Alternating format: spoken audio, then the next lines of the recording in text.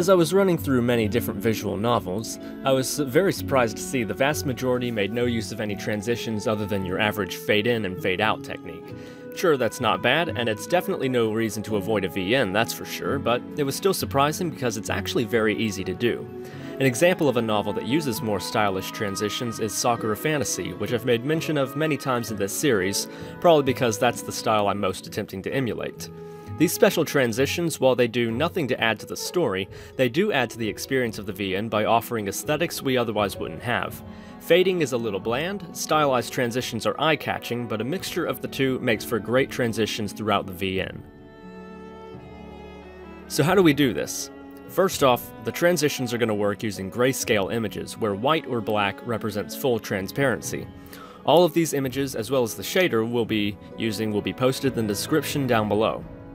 Import the shader into your project and place all of the transition effects in a transition directory in your resources folder. Mine is just inside the images directory. Then create a material that'll use our shader. Locate the shader under custom and transition effect. And now we have the material to handle our special transitions. Don't worry about the base texture field up there, we're never actually going to use that.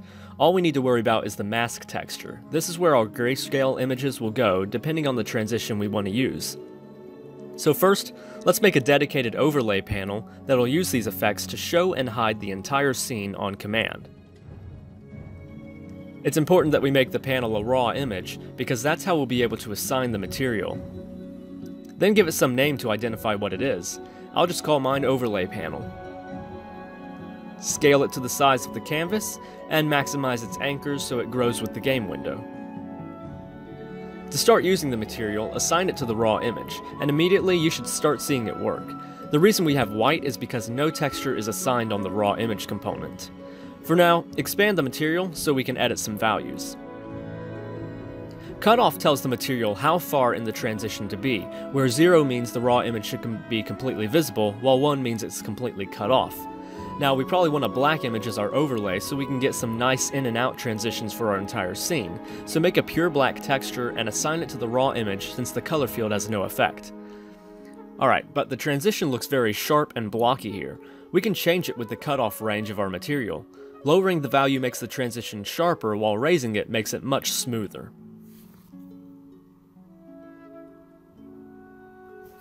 For me, I prefer using a value of 0.65. And now our transition looks pretty good, I've got to admit. And when you want a different effect, it's just as easy as changing the mask texture. So that's great, but this can be used to bring in other textures as well, such as for different layers when you change from one background to another. This is simply controlled by the texture assigned on the raw image component and using the cutoff to gradually introduce it to the scene. When used on a layer instead of our overlay panel, this gives us a wide array of transitions for our layer images. But I'm going to keep the overlay set to black for fading my entire scene in and out.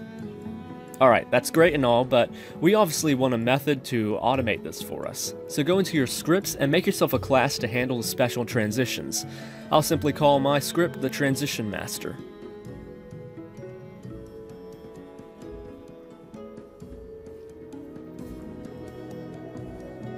Start by incorporating the UI namespace, just like that.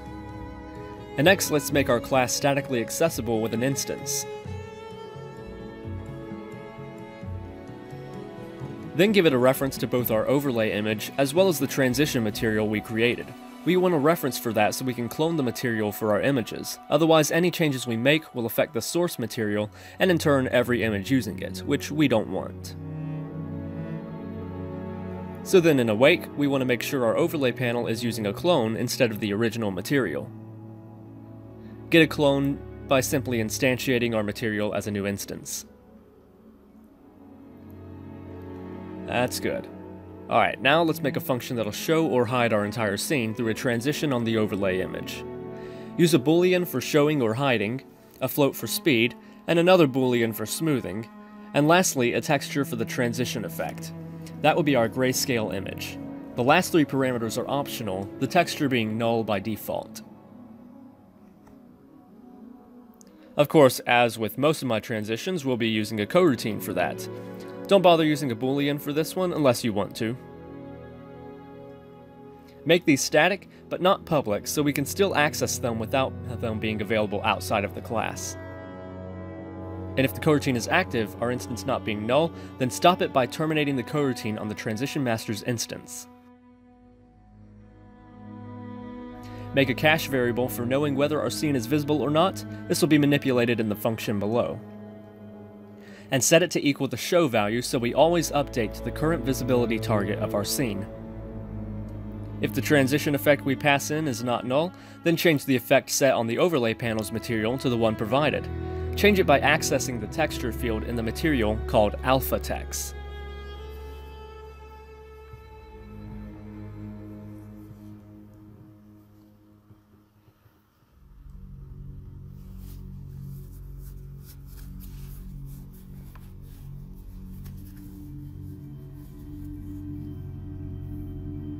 Now call the coroutine on our instance.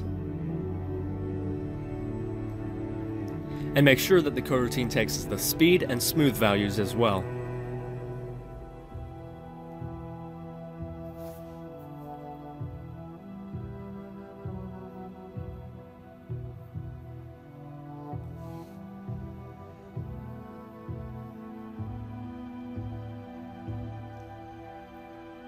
Now it's time to determine what our visibility target should be. Make a float for a target value and set it to 1 if show is true and 0 if it's false, and get our current value by retrieving the current cutoff value already on our material.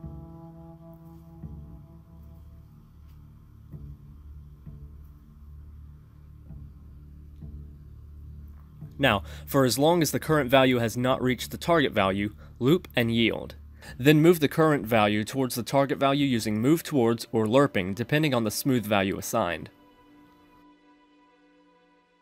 And most importantly, assign the new current value to the cutoff of the overlay's material. This will give us the transition we're looking for. And at the end, make sure the coroutine instance is set to null when it completes. Also, make sure this statement checks if transitioning overlay is not null. So in Unity, assign the transition master to an object and set the overlay panel as well as the source material. And to spare myself a testing script, I'm going to test locally within the transition master's update function. By showing the scene to the opposite status of scene visible, I'll toggle the scene in and out with a space key.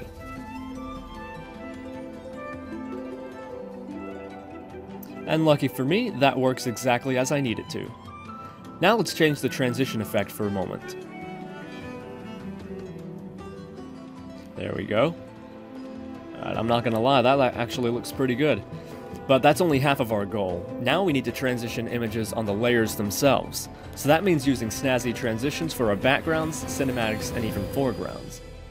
Let's start by making a new public static method for transitioning a layer.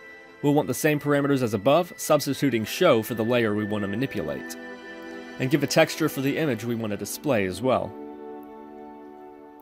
A texture for the transition, then our optional speed and smoothing. Rather than cache the coroutine on our transition master when we handle layers, let's cache the coroutine inside the layer, so make a variable for that inside of your layer controller. Inside the call, duplicate our precautionary termination, this time the coroutine being inside the layer we're affecting. Transitioning to a new image and transitioning to nothing at all are two completely separate techniques, so they'll need two separate coroutines. Also, if it's null, we don't even need a target texture, so we can remove that parameter. So start one of those coroutines based on the texture being null or not. Also, make sure the coroutines are static.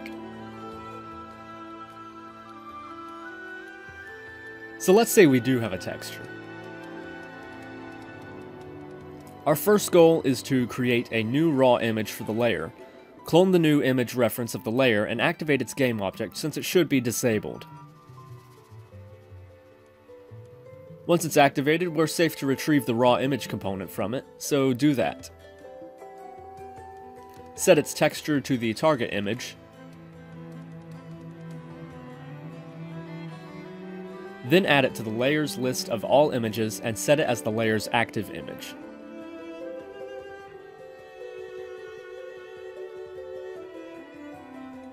After that, we need to set the material of the raw image to a clone of the transition material. So set the material's alpha texture to the transition effect, and since we want to transition it into a scene, we need the starting cutoff to be a value of 1. Then get our current value as 1 and move it until it reaches 0, using moving or lerping as we did before. Also update the actual cutoff of the material while doing so.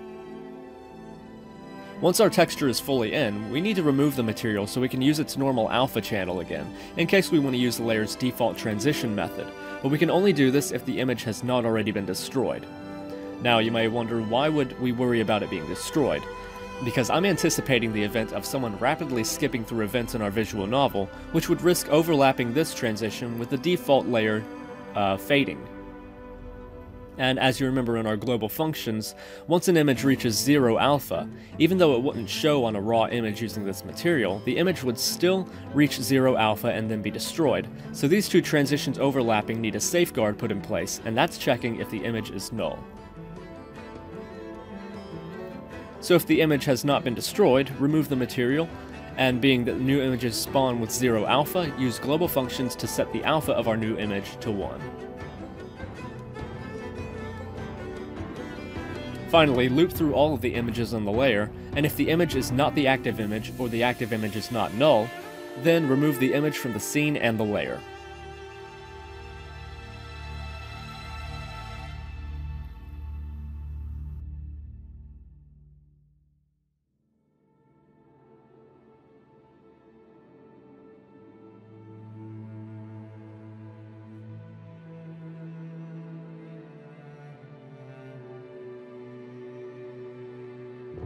And in it by cleaning the coroutine reference from the layer.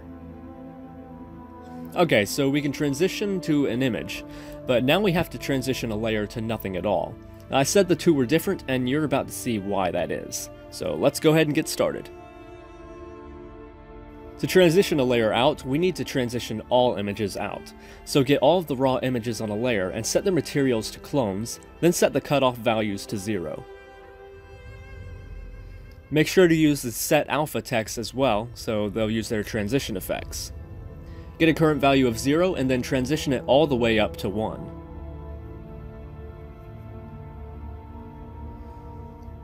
But this time, instead of just updating one image, we have to update them all. And for the love of God, don't forget to yield, otherwise you'll enter a permaloop and Unity will crash.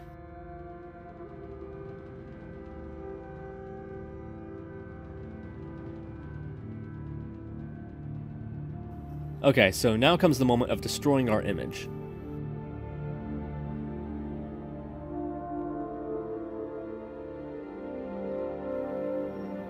And clear the list when we're finished.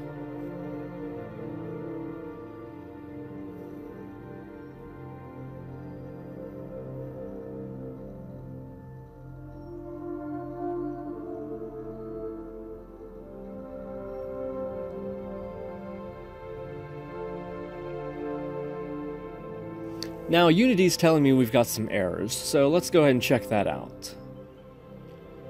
Okay, my little typo there, minus should be equal.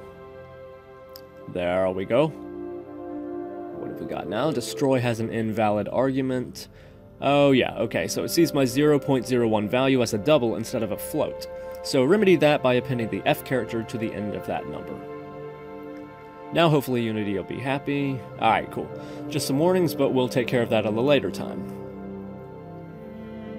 Okay, now shame on me, it turns out I'm going to make a testing script for the Transition Master after all. So let me go into my testing folder and make a new script to do that. Just because we're going to have a bunch more stuff on here. This testing script is going to have several textures for images we want to transition to, as well as several textures for the transition effects I want to use. We'll have an integer for the progress, we'll control events that way. Then my up and down arrow keys will control the progress and call events. The down arrow will decrement my progress and rewind events, while the up arrow will increment the progress. Then a switch based off of the progress integer will call different events from my transition master. The first thing I'll do is hide the scene, then I'll show the scene.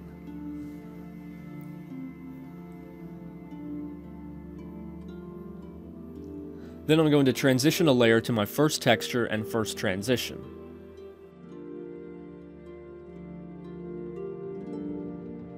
After a few of those, I'm going to throw in a default transition directly from a layer so I can see what happens when I rapidly move through the events and have them overlap with each other. This will kind of be a form of error testing, because I'm pretty sure something's going to happen.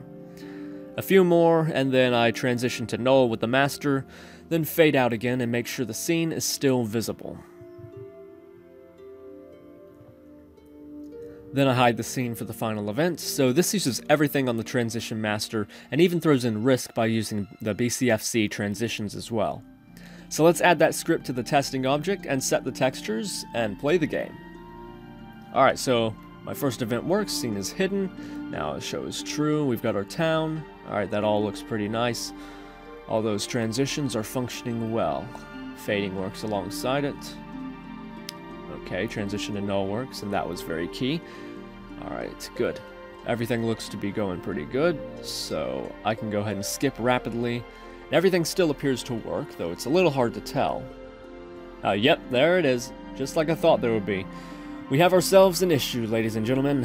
When I overlap the transition to null, as well as the layer fading, once the transition ends, it removes all images, including the image that was coming in after the start of that transition to null. See how it keeps snapping my background to black? See that? Transition to null has no regard for images that are called in after the transition start. It just removes everything, even when it's not supposed to.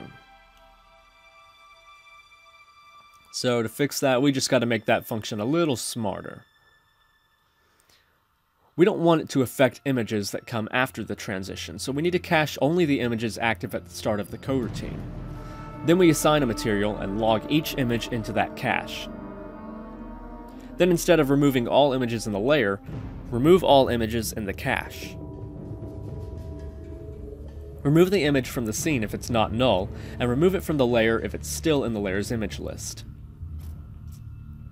And that looks like it takes care of the issue. So now we have working transitions besides just the default fading. Go ahead and give yourself a pat on the back for throwing some style into your VN. And go ahead and try making some of your own grayscale transitions. Experiment around, see what looks good, see what suits your desires.